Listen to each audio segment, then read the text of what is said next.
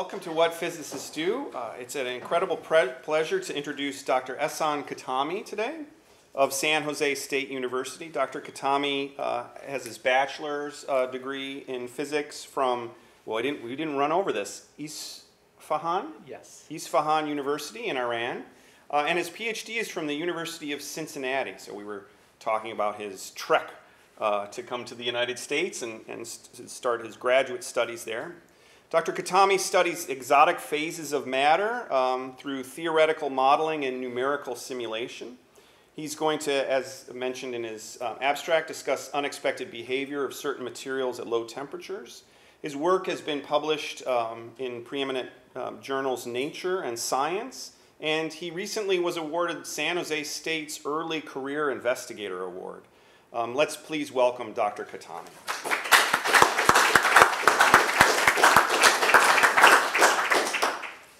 Thank you very much. I want to thank Dr. Severson for inviting me, and this is really an honor to be a part of this series. I had a great time here so far with all the tours and everything. So I'm going to talk about quantum simulations with cold atoms. That cold atom part is going to be probably the second half of my talk. I decided to go over a lot of introductory material and kind of ways that we can model solids, model electronic behavior of materials, how we do it, and what we end up with that leads us to cold atoms to do some of the simulation for us. So that's going to be the first part of the talk. So other than crazy and dance, what is the other word that comes to your mind when you see this clip? Well, I think either mirror symmetry or entanglement. Entanglement. Yeah, there's some symmetry going on. Not exactly the word I was looking for, but maybe we can... Pairs. Pairs, yeah, definitely. There's some pairing going on between people in their dances, right? But it's not like they're not exactly doing the same thing, right? There's some variation of what each person does. Should I wait for maybe some more suggestions for? I do not know where this is going, but right. When I looked at it, it reminded me, and we've been talking about how we have capstones, and we had a physics major who was a joint dance major, and he did a thermodynamics. He tried to dance thermodynamics. So when I looked at this, now I do see the thermometer. You see the thermometer here, right? But that's. I thought it was dancing thermodynamics, and I don't know why, but just their motions made me think of degrees of freedom. Was just, and it may not be what you're looking for, but those are the things that popped into my mind. No, it's very interesting that all the words that were mentioned are relevant to this dance that you saw. But the specific word that I was looking for, maybe you get a second. Cooper pair?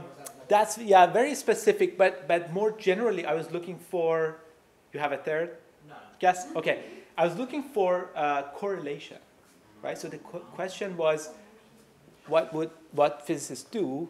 And when I thought about that question, all I could think of was that, all I do in my research is to study correlations between different bodies, right? So here, these are real bodies, these are real people, and you can kind of see that they dance, they go around, we have pairs, but it's really the correlation that is there, right? It's not exact mimicking of each other, but there is some correlation. If somebody is doing something, you can kind of say with a certain degree of confidence that there's someone else in front of them doing something similar in a mirror fashion.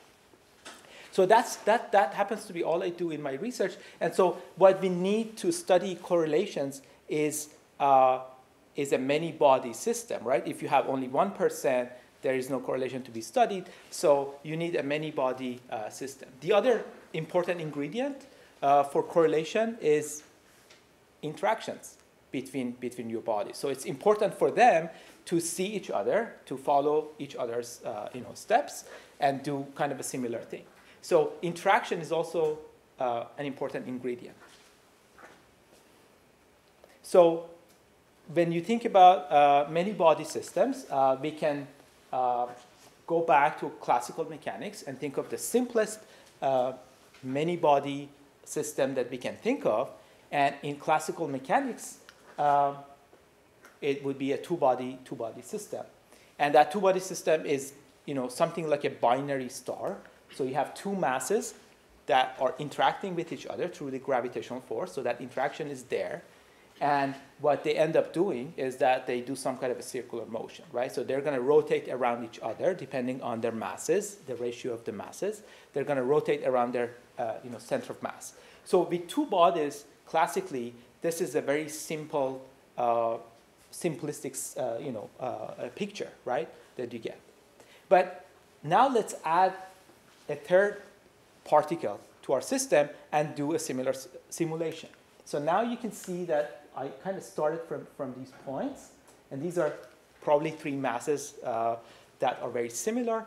And you can see what is happening here is that with the addition of this third body, when I went from just 2 to 3 body system, the dynamics changed a lot, right? Now I have some rotation, but I can have also some ejection. I have some collision and whatnot. So just by increasing one more particle, it became a lot more complicated. So these are the type of systems that I'm dealing with.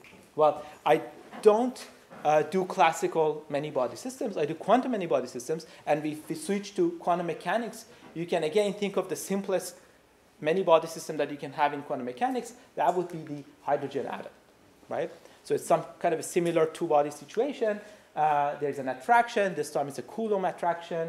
And this is quantum mechanics. So you have to essentially solve the Schrodinger equation. It becomes very complicated. You have to go to the spherical coordinate system. You end up doing separation of variables. And you find orbitals. You find out that this electron cannot take any energy, cannot have any orbit.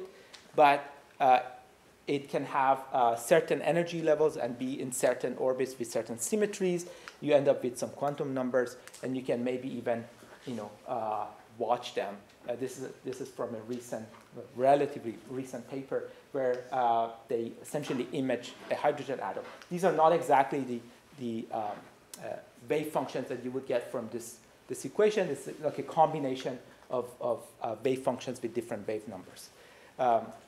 So even the two-body quantum system is very complicated to solve. This is probably one chapter of a quantum mechanics book, right?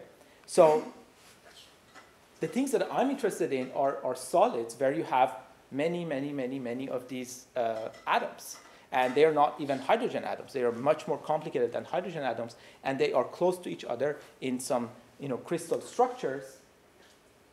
And I want to understand their properties. I want to understand the properties of the electrons that are involved in these systems. So what is very clear at this point is that if I want to make any progress in understanding these systems, I have to simplify, and I have to simplify a lot. So that brings me to my spherical cow. I have to let go of all those little details about my atoms, about my electrons, and what is going on in different layers of my system, perhaps, and come up with a very simple model to then scrutinize for understanding some of these properties of these materials. So I want to come back later to what exactly I'm looking for, what kind of properties I'm talking about here. So as we move on, that would become more and more clear. But now I want to go back to my perhaps hydrogen atoms, right? And I want to try to model this solid. So here I have something like a proton. Let's say this could even be a very complex atom with many electrons, with many core electrons, and some loose valence electrons. But I'm going to simplify this. I'm going to ignore all those electrons that are in the inner orbits of this atom. And I'm going to just think of the very outer orbit where I have that electron that may be loose on this atom and is moving around, right? So that wave is kind of a symbolic picture for the wave function of that electron on this atom. So this is something that I would solve for a single atom and find out what it is for a single electron to be on that atom. But for now, I've kept these two atoms very much far apart from each other. So there's no talking, there's no interaction between these two atoms. So I have a system where I can have an electron on this atom with energy epsilon, and I can have maybe an electron on this atom, right, with energy epsilon. But what happens when we slowly bring these two atoms close to each other? When we bring them so close so that the wave functions overlap, then this is no longer a single atom problem, right? If I want to know what an electron would do in the vicinity of these protons, I have to solve a two-atom problem. I have to solve these two together.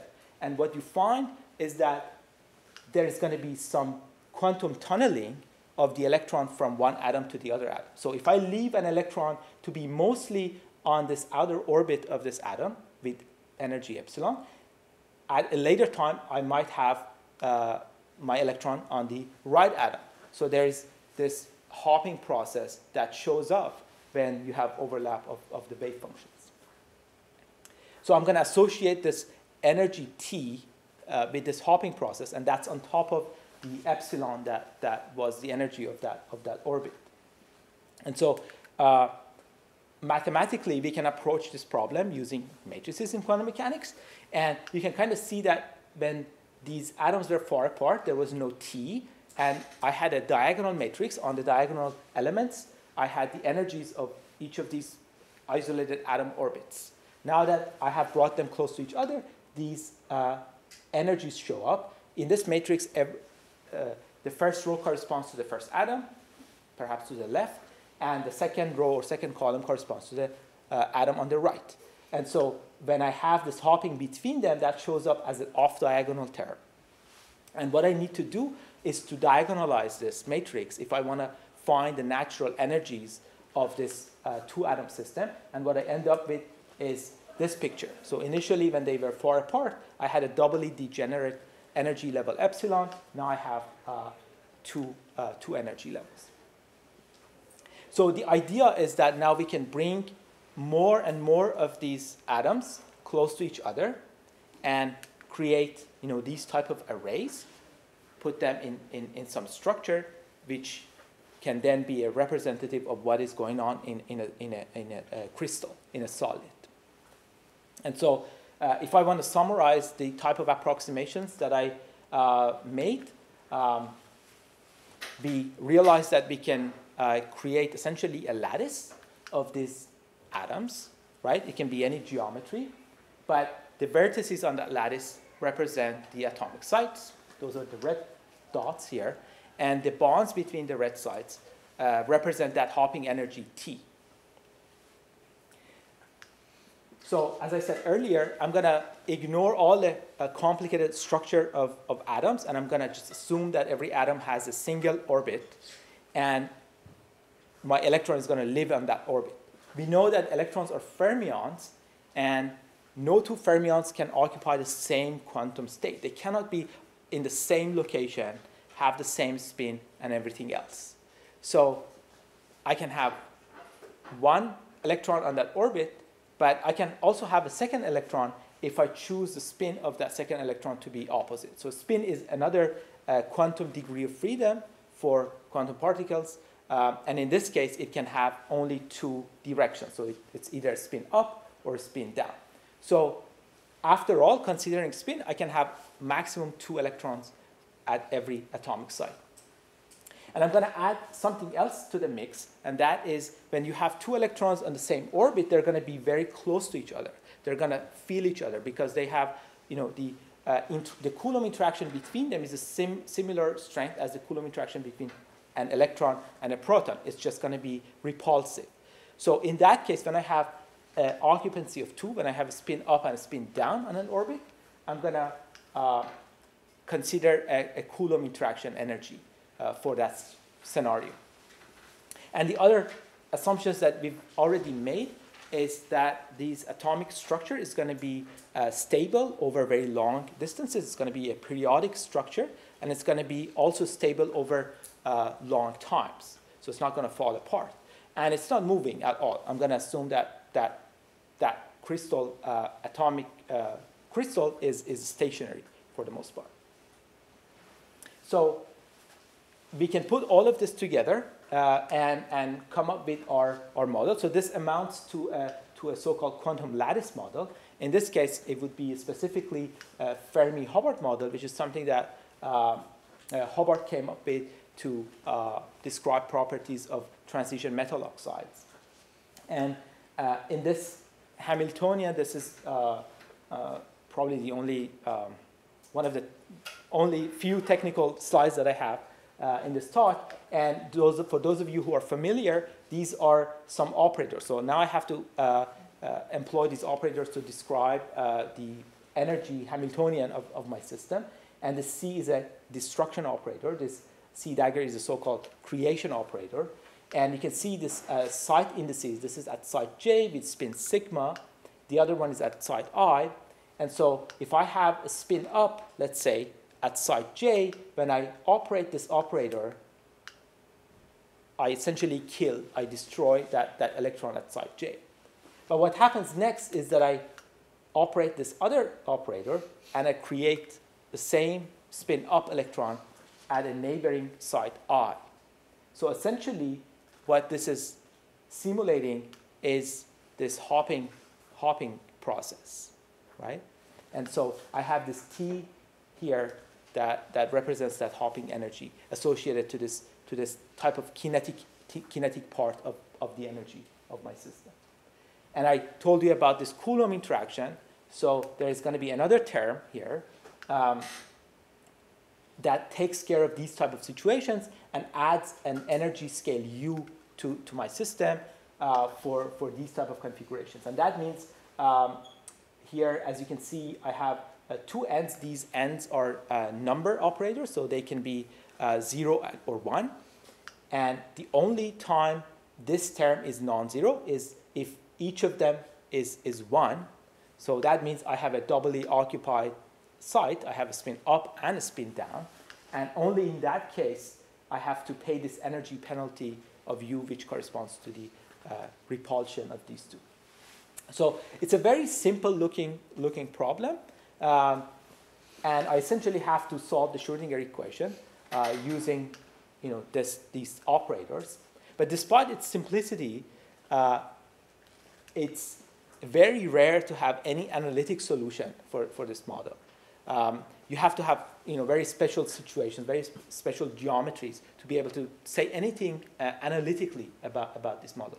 Even if you try to solve it numerically by coming up with those matrices, you quickly realize your limitations, and you realize that if you go above one dimension, there is nothing you can do with numerics. You can get some insight, some information down to some temperature, but you can't solve this model exactly everywhere with all the parameters that you like. So I'm going to tell you a little bit more about what the limitations are numerically for this model. And so here I have a 4x4 lattice, so it's 16 sites. But let's not think of a big lattice site like this. This is actually big for this model. Let's think of 10 sites and 10 particles. And I'm going to choose the spin of my particles to be up or down, to be 5 up and 5 down. So I have equal number of ups and downs in my system. In this case, it's very different from having that single electron hopping around on the lattice. Now I have 10 electrons, and I have to come up with all possible configurations of them on this lattice if I want to be able to solve this, construct that matrix and solve this problem. Note that 10 is not the maximum number of particles I can have on this lattice, right? The maximum number of particles is actually, anybody? Are we we talking about a number of electrons? So there's 20? Because Yeah, spin up yeah, and spin exactly, down. exactly. So the maximum number is 20 because I could have 2 per lattice site. So I have half of that. It's actually called a half-filling limit. And in that half-filling limit, the size of the matrices I have to construct is huge. So it's 63,000. So this may sound very daunting, but you'll be surprised to know that I can diagonalize these type of matrices on modern computers. I need 32 gigabytes of RAM to store it, and maybe another 64 gigabytes for doing the calculation. It's going to take maybe a day or so, but you can do it, right? You can do it with a computer that has a couple hundred gigabytes of RAM. Dr. Khatami, by the way, this is complex stuff, but you've shown us graphically kind of simply, and if I may sort of restate, you point out things that are incorrect in this, but you're showing that, and you showed a diagram of like different materials, and I kind of want to just, for my own sense, think about like, we're building all these materials. You're building a model to know what the electronic properties, maybe other properties as well, but clearly here we're talking about sort of the electronic properties of novel materials. And so the basic physics, which can be quite complicated, you showed kind of simply in that one diagram. But then in a graphical model, you're saying, I can keep track of what's happening on all of these sites. I love seeing this because you're having 10 choose 5. Is that right? This That's notation? right, yeah. And we were just talking about that in our thermodynamics class. And you have to square it because you have two spin species. Yes. So this is this kind of beautiful way to allow you computationally to engage in any particular problem if you kind of know what the conditions, the lattice, the spacings, the energy level, the E or the epsilon for the energy of that last electron. Can you just, number one, is that a fair assessment? Yeah. If you know all the possible configurations that your system can take, you can construct an algorithm to calculate everything about that model exactly. And that's through matrices. That's through diagonalizing matrices. So you need to know all the configurations. For every configuration, you need to know all the energy dynamics in your system. You need to know if somebody can hop or if you have double occupancies, and you can account for all of them in your matrix and ultimately diagonalize it and find your natural energies. And my follow-up is just that's fantastic. I'm wondering, with that list of materials you had before, and maybe it's the later part of your talk, but if you could just tell for students who are wondering, like, what is this applying to? What's a particular material and condition where, boy, we really want to know how this behaves and use these models? Yeah, that's a great point. So you see a two-dimensional square structure, and so this is actually a build-up to study things like, if I may go back to that slide. So this is a picture of cuprates. So this is one type of high-temperature superconductor, actually. So if you take this material and if you lower the temperature, at some point it loses the resistance to electric flow completely, right? And people realize that there are various types of these cuprate materials, and all of them share this layered, like green and blue layers of copper and oxide, right? So if you then look closely on that two-dimensional structure, you can see that your coppers are actually on a square lattice. And if you know the chemistry, you know that these coppers are the ones that have this loose electron on them. And so what I'm trying to construct here, it connects directly to these type of materials and their low temperature properties. And we see that with this very simplistic point of view of this model, we can actually see stuff that look very similar to what people observe experimentally, just doing experiments on low temperatures, at low temperatures on this material. So that's kind of a build up to to do these type of properties. And of course, you can approximate this. This is kind of a similar situation. This is another type of high temperature superconductor. This is iron, and these are the irons that contribute that valence electron. And if you look from above, what their structure looks like, it's not a square lattice. It's some kind of a depleted square lattice. And all sorts of other geometries and so on. So in this case, the electrons moving around and contributing to conduction is a very important feature. And that's what I've built into my model. I have these hoppings that if the concentration of my particles is right, if the interaction strength is right, they can hop around and they can probably do it very efficiently and become conductors or superconductors. This simple model that I built. Sometimes you have situations where you don't have any movement of electrons, and I'm going to show you some example, like some cartoon picture of that.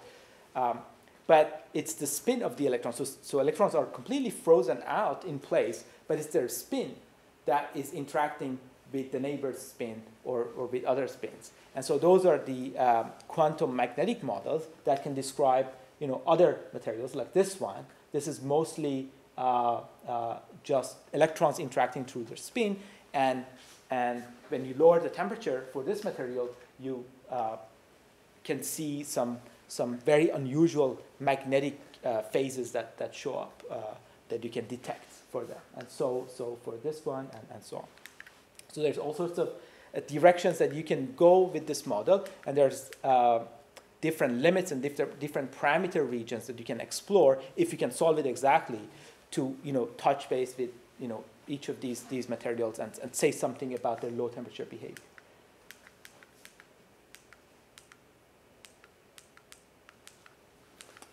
So if I double the number of sites, then the amount of RAM that I need is just impossible. So in those cases, we have to do so-called Monte Carlo sampling. We have to give up on the idea of having all the configurations accounted for, but just sample the important ones, and from them come up with some average property for a model, for a system. So we have this model. So what do we do? What do we look for? I don't know if you guys are familiar with physics scared, but I thought this would be a interesting video to look at. This is she has a video series on YouTube, a YouTube channel discussing. But that's essentially what I do with this model. Now I have this model. I have many parameters to vary. And this is the same in nature. I can, with my material, I can put it under pressure, right? And cause some phase change, right?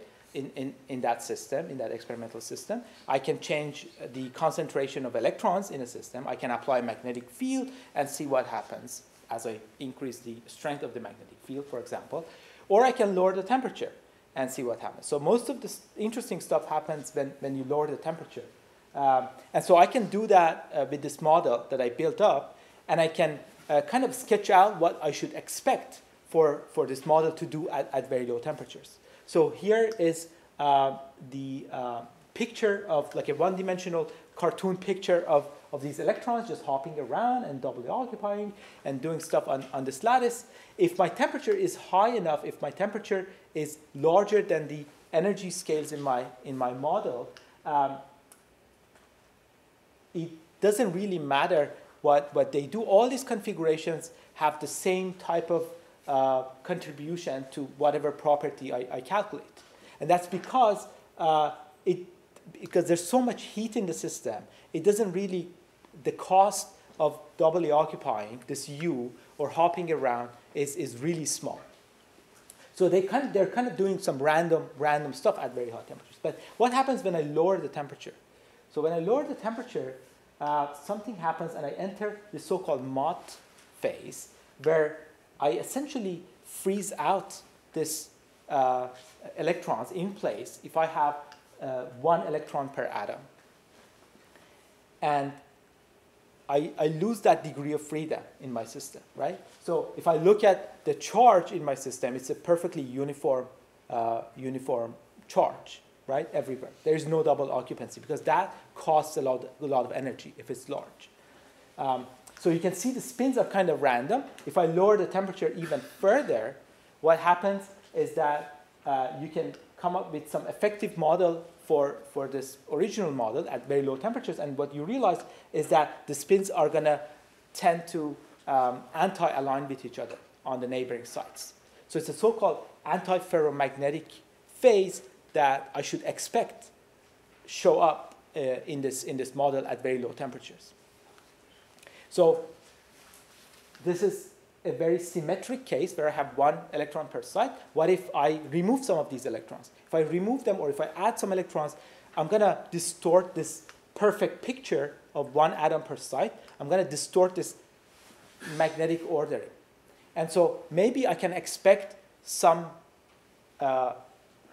metallic, maybe I can expect some conducting properties to show up, because now these particles can move around, right? So if I have some empty sites in my lattice, other electrons can hop around to this empty site and essentially conduct. And maybe if I remove enough of these, I can have situations where the system is superconducting, right? So these are the type of things that can happen in this model.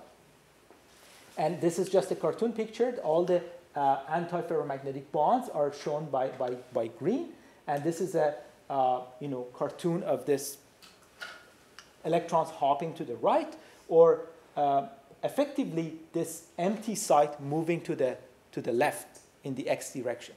But something happens when this empty site moves along. What happened was that it broke off all these anti-alignments along the y-axis, right? And if I'm at very low temperatures, where the system really prefers to be in this situation, it's not going to like this empty site moving much, because every time it moves, it destroys these very strong bonds, right? So this single hole moving along is not really preferred by the system. But what happens if I bring that other empty site next to my empty site, right, and create a pair of these holes? Now they can move together. And the main difference is that you can see that these bonds along Y are not broken anymore, right? These anti-alignments remain the same. So this two moving together now as a pair doesn't really cost energy for my system, and the system can allow that. And this type of pairing is the precursor to superconductivity.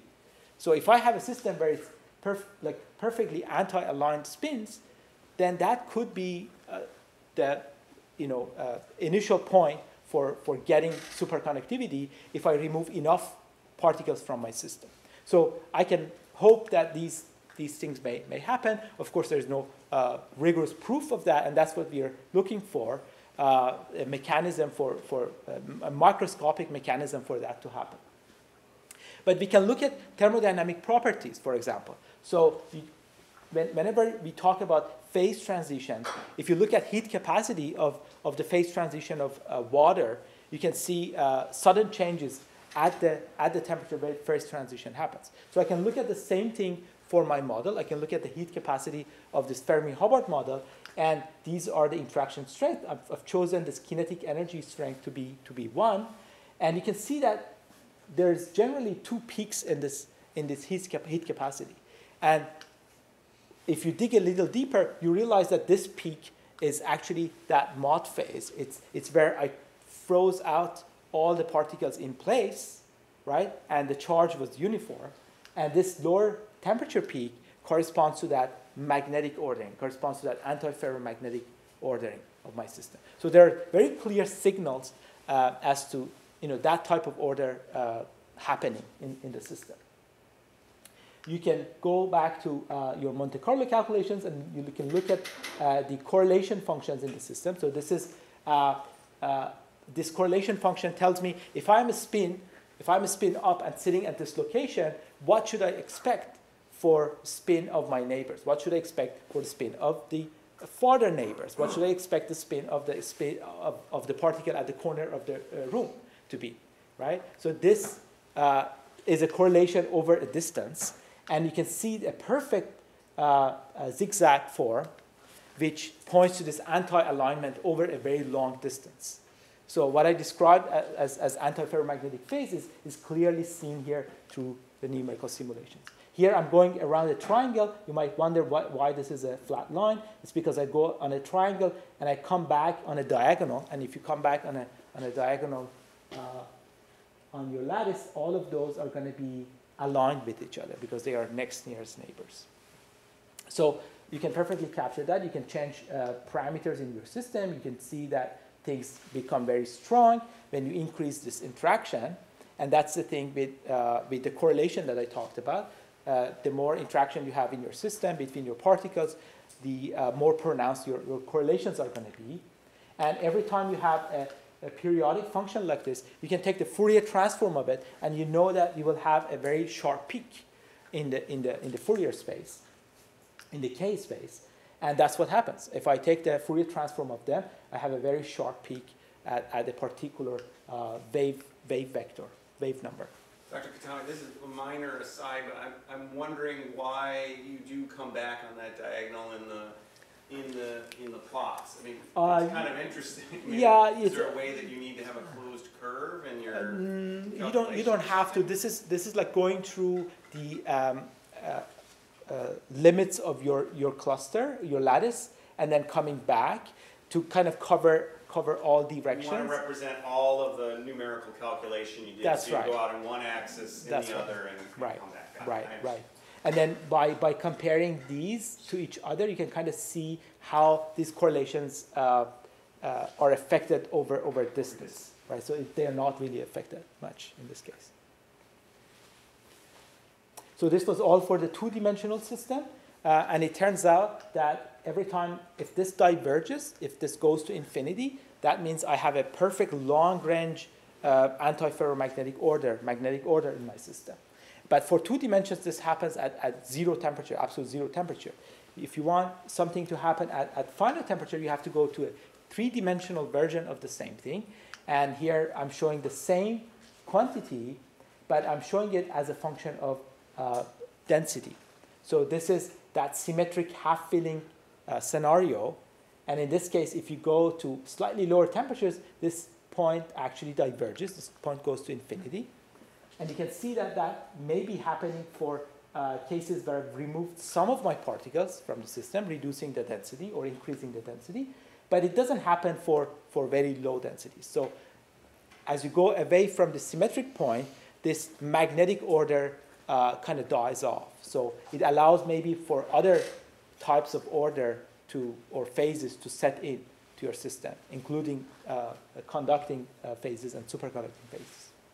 So I can also study correlations between pairs, but let me skip this. This is not crucial. But at the end, I think I've shown you that we start with materials. We try to understand their properties. We end up simplifying a lot, coming up with models, with quantum lattice models. And then we realize that we can't even solve them. Like when it comes to pairing, so I skipped this, but you realize when you go away from the symmetric point, you can see that some of my points are missing here at lower temperatures. And that's for a good reason, because my numerical methods, none of the numerical methods has access to exact properties as I go away from this symmetric point. So there's a large section of the parameter space that remains unexplored because we just can't do anything with our numerical methods. So once we realize that we can't solve this exactly everywhere, then we have to resort to some other methods. That's why in the past 10 years or so, people in the atomic, molecular, and optical physics have noticed our failures and tried to realize the same theoretical models using lasers to create something that looks like a lattice and atoms that are going to move around, quantum tunnel around and interact with each other and play the role of electrons. And the hope is that you can close the circle, you can go back and having understood all the properties of your theoretical model, you can go back and design materials that have specific properties that you're interested in. So let me tell you a little bit about how these systems are put together. These lattices with lasers and optical lattices. Well, these are people who know very well how atoms interact with light, interact with laser, and so they can create a gas of certain atom and confine it in some very small region in space. And they do that with light and magnetic fields. Oftentimes, they have to come up with some harmonic potentials that become very large at the edges as a way to confine their system in a small region. So this is some kind of a potential barrier that doesn't allow the particles to just escape from that gas that was created. And these are very expensive, multi-million-dollar labs that now many universities have and can explore these properties. So now you have this hot gas. Before you can do any physics with them, you have to cool them down. And there are many ways of cooling. This is a very simple picture of so-called laser cooling. So you guide your particles through some channel using magnetic field, and you essentially hit them head-on with a laser. And by stopping them, by reducing the kinetic energy, you're essentially reducing the temperature in your system. This was done by our former energy secretary, which got him a Nobel Prize more than 20 years ago. There are other types of cooling. This is something that you encounter every day with your coffee cup. It's evaporative cooling, so they lower this confining potential, and some of the hot particles on the edges are going to escape and essentially lower the temperature of your system. Now that you have a rather cool system of these atoms, you can try to impose something that looks like the lattice structure that I had in my model. So these lattices are created using counter-propagating laser beams. And what happens when you do that is that you create a standing wave, and you can trap your particles either on the minima or the maxima of these standing waves. So you have a periodic structure that can be very, very long and can mimic what happened, in my lattice of atoms. So if you shine these counter-propagating lasers from two different sides, they will be confined in the other third dimension. So you end up with this cigar-shaped Fermi or gases, right? These are just gases of atoms. If you do that from all 6 sides, you end up with something that looks like a cubic lattice, right? So now you can probably tune the concentration of your atoms so that you have, on average, 1 atom per one of these spheres, so that you perfectly capture that Fermi-Hubbard model for example, a cubic lattice. And so you can imagine, because these are kind of close to each other, you can have quantum tunneling between these sites, and you can add interaction through a magnetic field, and you can control it very well in these experiments. So they have all the ingredients to essentially simulate this theoretical model that I had that I couldn't solve. Dr. Khatami, I think you said that at the beginning when you were talking about the optical lattices with lasers. And so I was familiar with this work kind of in general, but to see, was it really grown out of wanting to have physical systems modeling these things that got too computationally difficult to model? I mean, is that the main driver for building these optical lattices? I think part of it was that there was a lot of interest in the solutions of the Fermi-Hubbard model and the implications that would have for understanding high temperature superconductivity. So it was a very, I would say, it is still a very high profile problem in condensed matter physics that has been driving us for last 40 years. And so this was a very important unsolved problem that they thought they could approach and try to simulate. But I'm not exactly sure of the the exact history of how it came about. So if you have this type of systems, you can and you know that they're at probably low temperatures, you can study their magnetic properties. So this is work done on this exact three-dimensional Fermi-Hubbard model, and then you could shine light, and that light coupled differently to the different spin species of these atoms. And from the interference pattern, you could essentially capture the structure factor that was going to diverge when you have an order.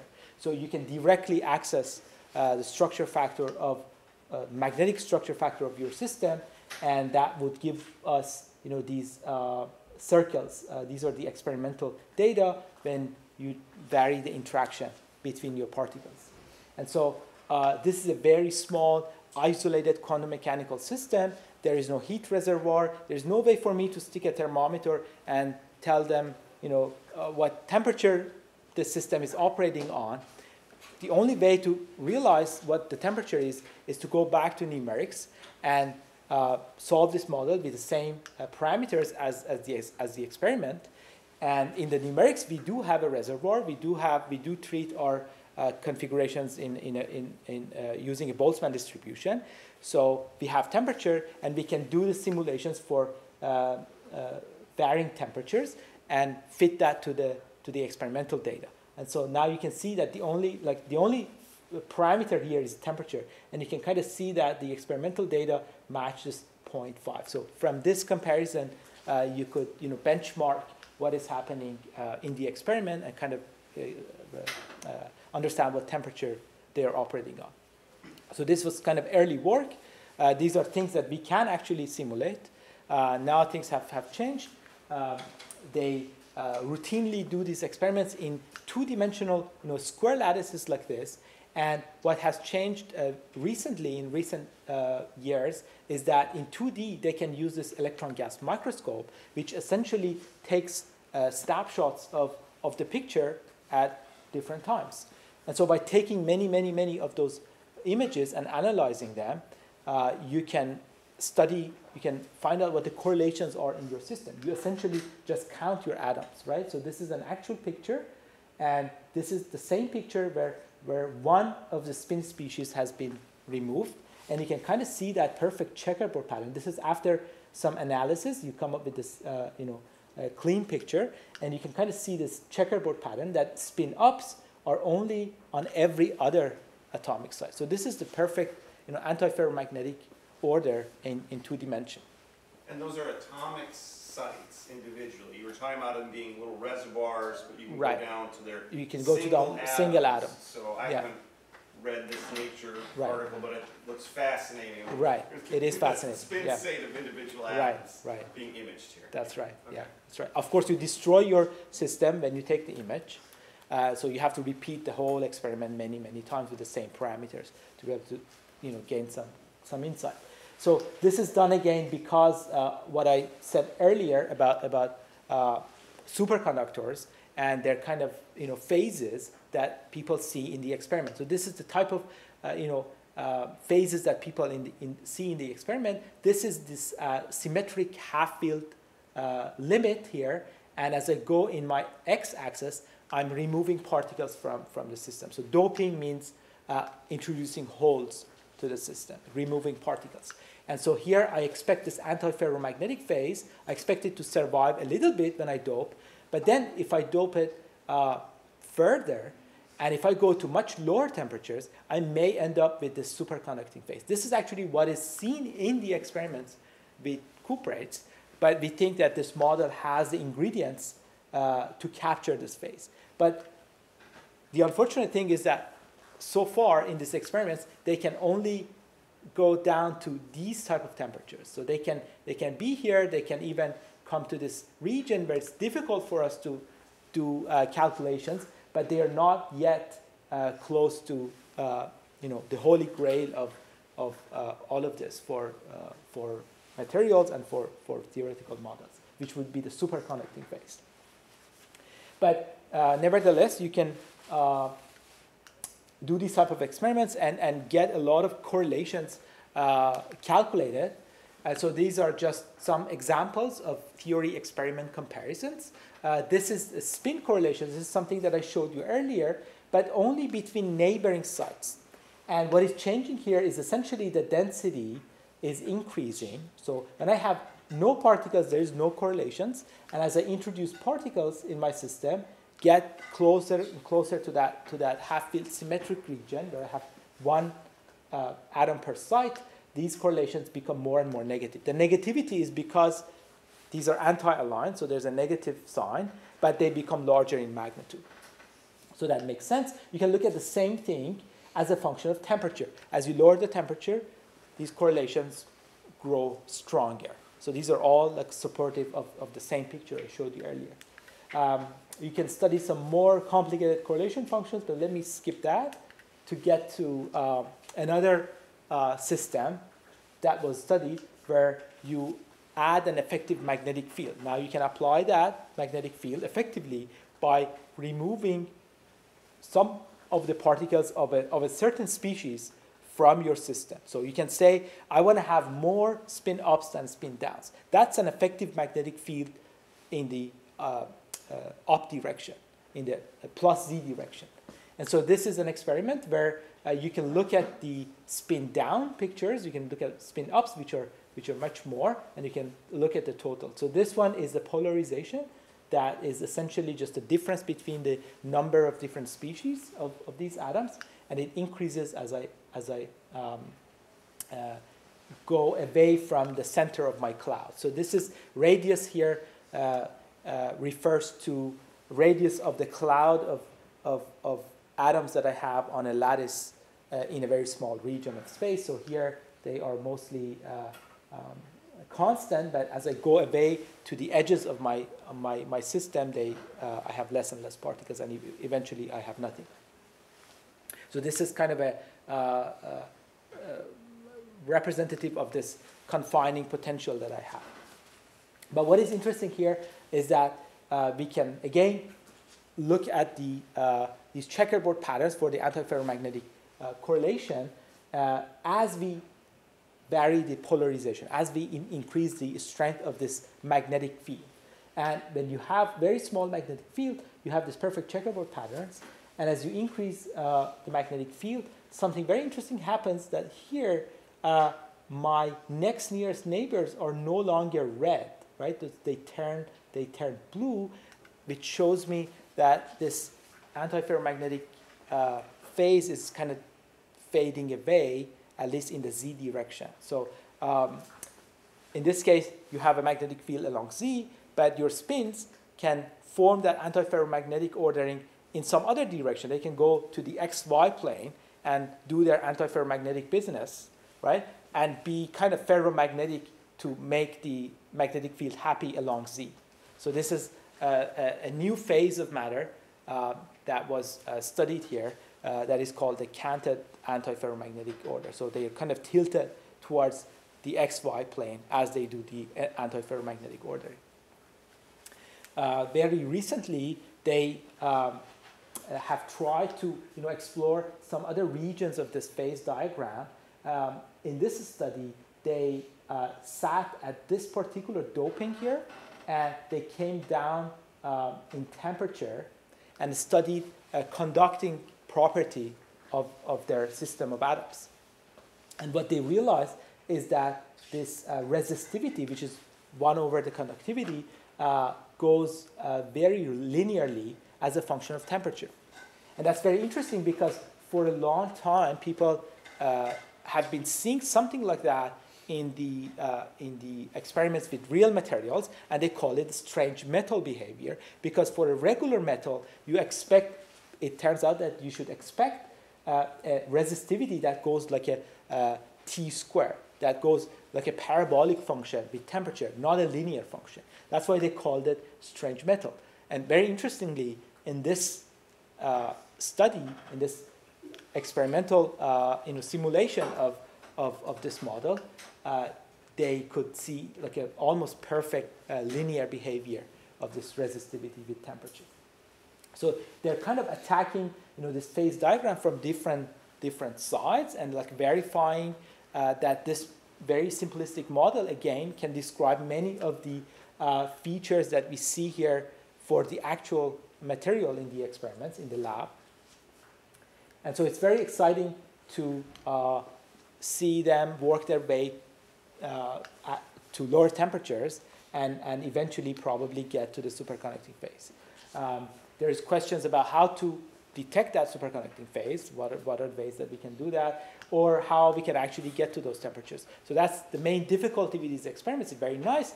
Everything is very well controlled.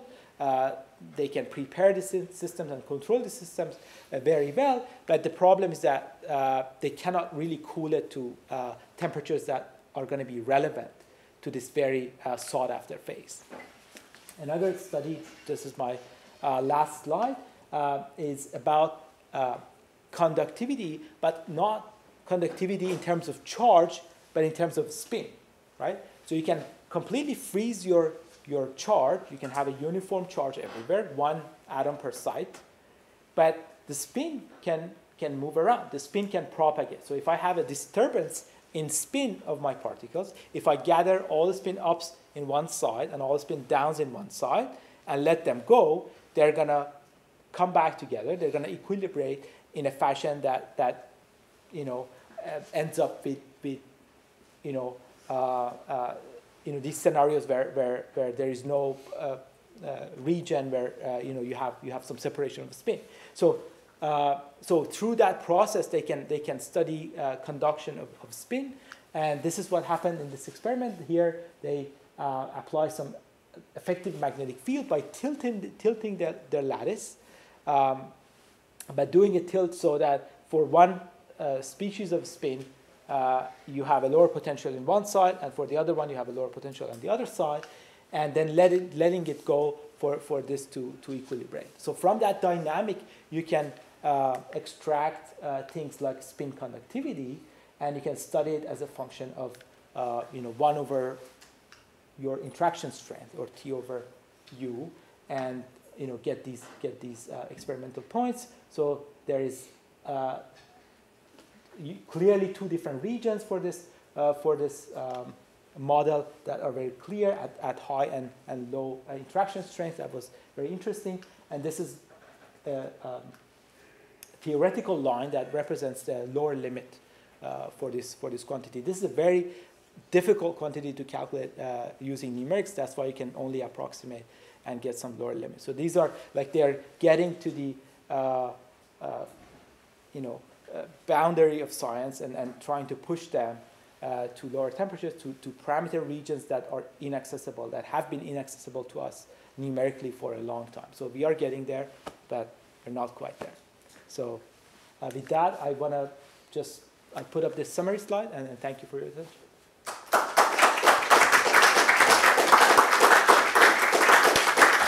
Discussing trapping atoms between a potential barrier. That sounded a lot like a particle trap in a quantum well. Could you maybe go back to that slide? Yeah, sure. About, sure. I think it was called, or titled, Trapping Atoms. Yeah. This one. Yeah. So this actually this one looks like a harmonic potential. So from just a harmonic oscillator, right? So you have a 1 over 2k x squared, which is harmonic, and this is essentially the same thing. You have some bound states, right? Yeah. Inside your potential inside. So this is the same thing. They're going to be. You have a lot of these particles, so you go to very high energies, right? So if you remember, I think I have a marker here. We just talked about it in my quantum mechanics class. That's why. Right. So in quantum mechanics class, you normally just calculate the first ground, like the lowest energy state, and then you calculate the first excited state, and so on, right? So this is the same picture. Now, if I add particles to my potential, you're going to have like two fermions here, because one is spin up, one is spin down, right? And you can't put more on this energy level, right? This is some energy level, this is some energy level. And then you can calculate higher energy levels. They get closer, right? Now it's the same thing, but I have many particles, so I fill up these energy levels with two particles, and I keep going up in energy to where it becomes, maybe very continuous spectrum. So when I talk about cooling or evaporative cooling, that's that's the same thing, like letting go. If I lower this potential, I let go of those fermions that are occupying very high energies and contributing to a lot of heat in my system. Right. It's the same thing. Yeah.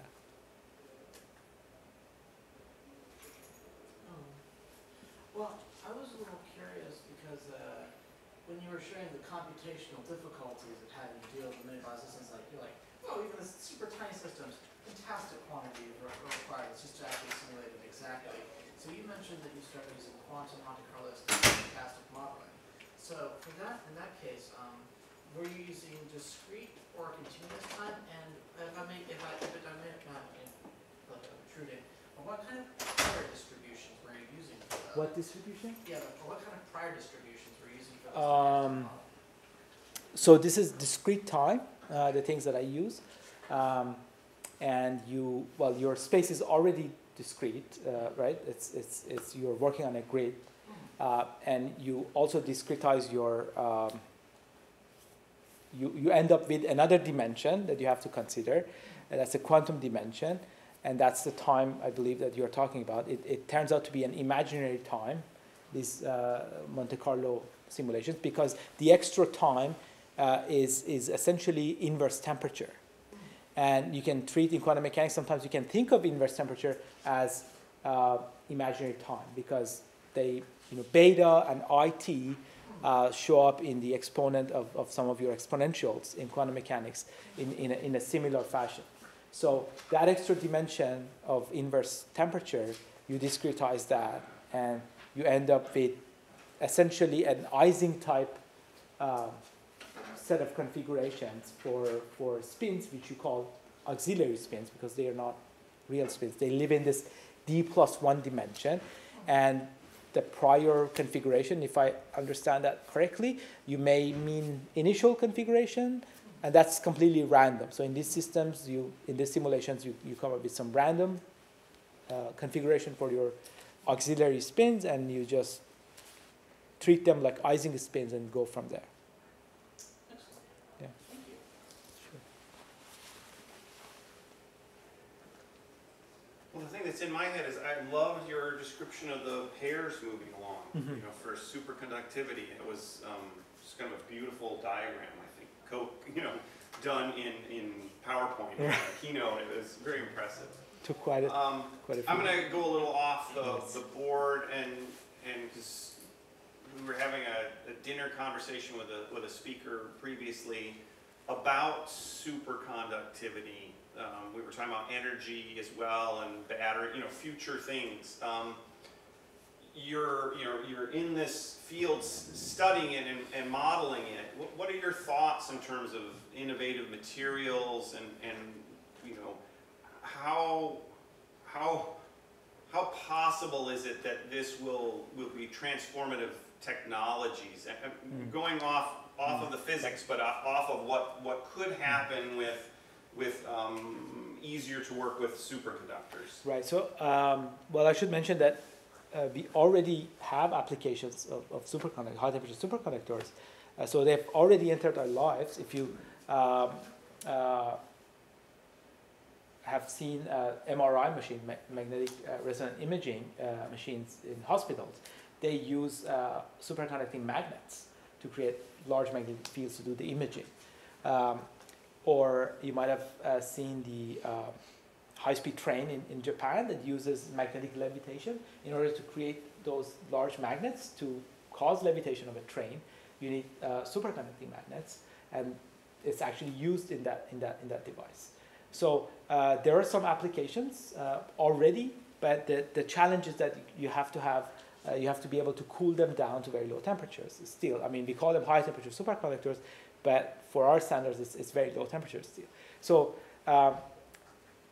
I think we might be able to use this model or similar models to describe, to understand, as Diana said, what individual particles do in the systems in the superconductor, right? But then from the theory aspect to application, there may be also a long way to go, because then you have to go and you have to be able to design materials that kind of mimic your model in the region where you have like a superconducting phase at very high temperatures, right? So you may be able to come up with a geometry for your atomic structure, or you can come up with some model parameters, interactions or whatever, that give you very high temperature superconductor, right? Then you have to be able to go and design that in the lab, in an actual lab with an actual material. And so that's going to be another challenge, even after you understand everything about the mechanism theoretically. So may I follow up, Dr. Khatami? The way you're describing is you really do think that there would be a breakthrough in the modeling showing some interesting behavior that material scientists need to try to make that material. You're really hopeful of investigating that parameter space more fully with these models or these lab experiments might point out interesting physics that will be followed up with real material. That's right. Yeah. So that's the line of thought, and that's the hope in the community that we could one day hopefully do that. Yeah. Thank you. Could you describe what you were using electron gas microscopy for? I might have missed it, but like what versus other like a scanning electron microscope or atomic force microscope? Is there an advantage to using a gas microscope in terms of what you can measure? So I'm a theorist, if you may have noticed, so I have like little information about the specifics of how it works and how it compares to other imaging techniques. Okay. But the ones that you mentioned are done on solids, on real materials, right? And so you just go in there and through some current, you can tell what is there. And you're not really destroying your system, right? Whereas here it's just light essentially that you shine on your atoms, and you literally like look at their shadow, right? And through that process, you essentially destroy your system. Okay. So if you want to have multiple images, you have to create the same system from scratch again, and look at it. So as far as I understand, this is just shining light. This is done by light, simply. Yeah. Thank you. A very non-sciencey question, but how did you get interested in this initially? Because this is all theoretical. Yeah. So. Well, where I grew up in Iran, there wasn't many opportunities to do, cutting-edge experimental science or experimental physics, because those labs, are expensive. So, I thought that maybe with computers, you can do a lot of things theoretically or in computers, and so I was generally interested in programming. In computers, in these type of modelings, and it kind of started in my master's. I started on a project that was on carbon nanotubes, kind of studying the transport properties when you have leads, and then you connect your leads, and you try to model that and come up with a theory for the transportation of electrons, and it kind of I went from there. Like when I came here in the U.S., I joined a group which was doing cutting-edge numerical algorithm development and programming and simulation of these models in University of Cincinnati, and that's how I joined, and I just went from there. And at some point, you do all these calculations, you do all these numerics. And then there comes along the optical lattice experiments in the community that become interested in your model, become interested in doing similar simulations, but with cold atoms and optical lattices, and all of the calculations that you've done and studies that you've done kind of become interesting to them, because they want to characterize their system. They want to understand what the temperatures they're operating at. They want to understand if the correlation functions they calculate make sense. What they point to, and so you know, after all of those years and all of those you know, calculations, it's very you know, humbling to see that you know, this is actually useful to some you know, real life experiments, and hopefully for future you know, experiments with real materials. So I just, you know, keep getting motivated more and more. The more you do, the more interested you become, the more motivated you become, and just, you know, I just kept it going.